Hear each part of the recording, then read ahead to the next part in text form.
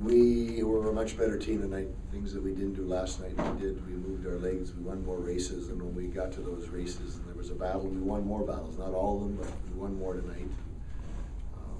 We got really fine goaltending, and we got some timely goals.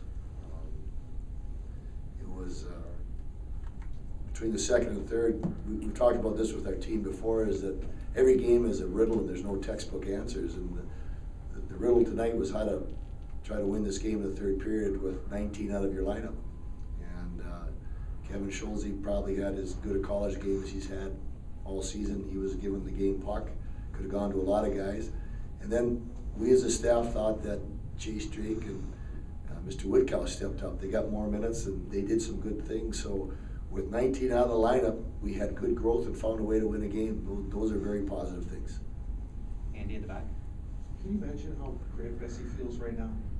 If there's a more satisfying performance, a team to play against, a team to score a goal against, set up the winning goal, it'd be difficult to find. Yeah, I think so. I mean, it's only he would know coming from that state, but we can imagine how he would feel. But nice for him. You know, after he almost took a nosedive yesterday in the introductions after the anthem, I'm sure that this is a redemption game for him in that fact. They hadn't swept you, you had not swept them here since Donnie took over that program in '99. It's a long time. That is. I mean, they've always had good teams. It's a tough task, and you know, winning this series, you know, helps us grow to be the team that we want to be at the end of the year. If we're going to be a team that's contending for something, then we need to win series like this. So there was good growth for us this weekend. You touched on the watershed moment of the night, Jake's penalty. You thought it was a 5? It was. I did not see it. I did not see it. I talked to the referee about the fact that Mr. Rell's a smaller guy. Did he take that into consideration when the hit was made? I have not looked at it yet. Shuey thought he might have brought his hands up as he made the hit. So if that's the case, then it's a penalty, and you know, it's a bad guy to lose. But you know, now we can look back and say, look at the growth that happened because other guys had to step up. I've heard you say that he is. Taking him out of your lineup would probably be the biggest hole, just based on everything he does, being such a workhorse and playing the minutes he does and the responsibility he does. Is that fair? Absolutely. Ben and what? Nick's been itching to go, I'm assuming, for a while now, and just how did he kind of hold up throughout the weekend, do you think? You know, I guess the best way to describe him, he's a thoroughbred. He can go. He's got a great work capacity as an athlete.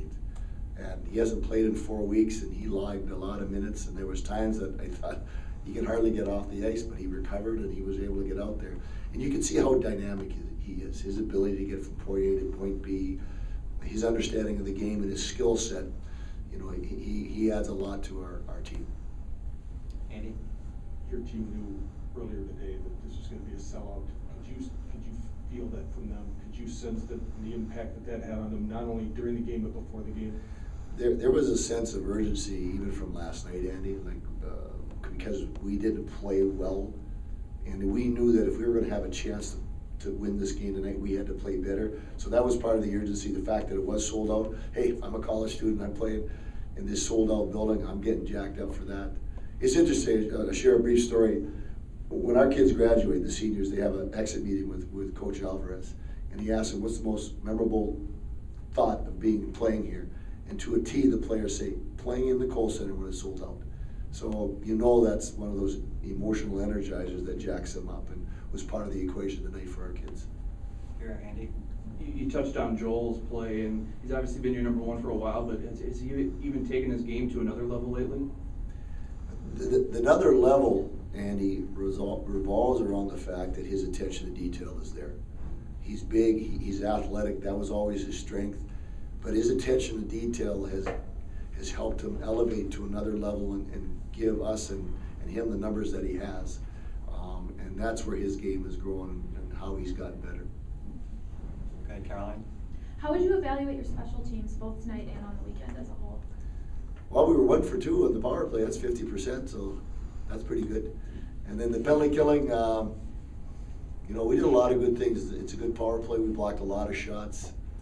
I think special teams, if we were to rank ourselves, we would say it was a plus for us. Devin?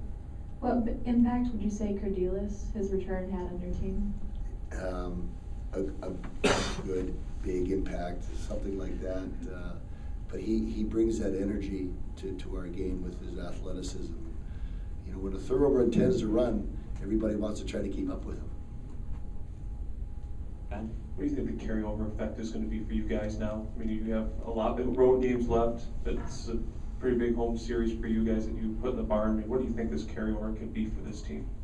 I hope really positive. I think the experience of playing in Michigan this past weekend and getting that kind of playing in that environment and knowing what it's going to be like to be back on the road in a small sheet, coming back here, finding a way to win 2 games, and then going to Ohio State, that's a good combination of things that hopefully will be a positive for us going in there. Andy? Mike, if there's a poster boy for the way you've played at home, Grant's gotten all his points here. He hasn't lost when he scored a point. Kind of a pretty defining start to his career, at least as far as home games go. Yep, that is, and I hope that continues and he gets even better on the road.